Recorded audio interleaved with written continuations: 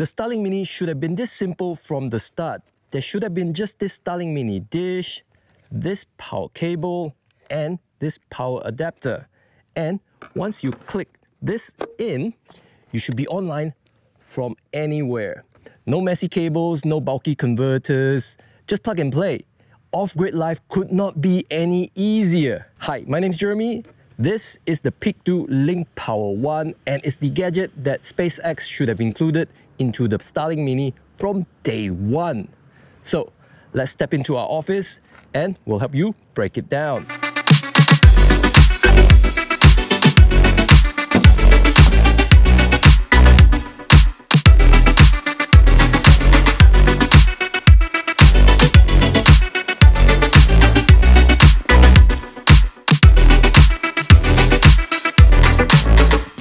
Now this is what you get inside the box.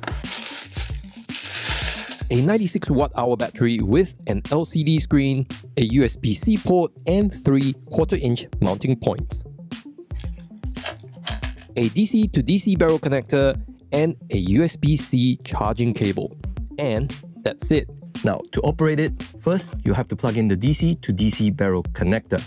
One goes into the Starlink Mini, the other goes into the PeakDo LinkPower On. Then you'll just clip it in. Now, once you've clipped it in, it's staying in. No matter how hard you shake it, it's not coming loose. Now, to turn this on, press and hold the power button until there is a green ring, like that, and you're basically on space internet. Pew pew, pew pew, woo!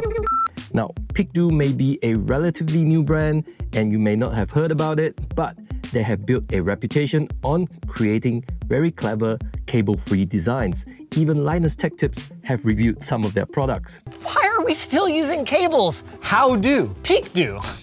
The PeakDo LinkPower itself weighs 645 grams, which is only 15 grams heavier than an Anker 737 powerbank. But unlike other setups, this one clips into your Starlink and it turns it into a one seamless integration, and the whole thing weighs no more than a typical laptop. Now this is our go-to solution for everything. This is a silicone case with suction cups for mounts, and what we do is we'll just put this in here and it fits it in nice and snug. And with this you can basically put this Starlink Mini anywhere. And for us, we usually just stick it on the roof of our van because we have a fiberglass roof. The signals just passes through it without any problems. Well, unless when we're parked under some trees. If we're parked under some trees, we'll just take the Starlink Mini with the PeakDo LinkPower and we'll stick it on a tripod. There is really no cables involved and it is so easy. The PeakDo LinkPower is IPX4 rated, it is water resistant and dust proof, so there is no problem leaving this outside. Now, if you're wondering how long the battery will last, well, according to PeakDo, you're going to get 4 hours out of this. But our real-life test pegs it around 2 to 3 hours. And it's all dependent on how chatty the satellites are to your satellite dish. And sometimes when you're in a tough location, lots of foliage, the dish will just draw more power to push the signals through, which means your usage will always vary. Now, to check on your battery life, you can always see it through your LCD screen here, like this, where it will show you how much power you're drawing and how much time you have left. If you have a 100 watt charger like this here, you can quickly top the PeakDo back up using your USB-C cable. We've seen it go from 0 to 80% in less than 1 hour. It supports fast charging. And if you keep it charged, the LinkPower has pass-through charging, which means it doubles as a UPS for your Starlink Mini. So when the power drops or your car cuts out, the Starlink Mini continues working. Now, PeakDo also gives you this nifty app that lets you check on the status of your link power using Bluetooth, and that way you can always monitor your power situation from afar. And when we're heading out for a hike, we'll just unplug it and take it with us. Portable internet in the backpack. Great for uploading your latest drone videos from the bush.